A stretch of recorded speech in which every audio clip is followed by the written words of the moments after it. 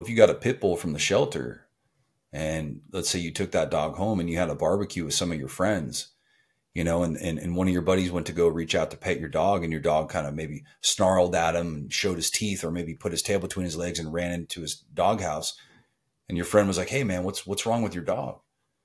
All you would have to say is, "Oh, he's a rescue."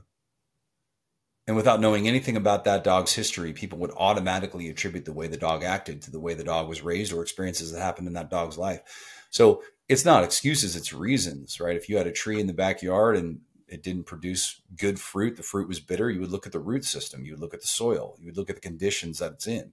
So it's all about really, as men, like stepping out of that and really realizing like there's a bigger story here. You're not talking about people, you're talking about conditioning, you're talking about programming, you're talking about, right? You're Beliefs. talking about things that have impacted you and operated in your life without your consent. And what it really means, right, to step into a place of warrior in your life, it means becoming multidimensional.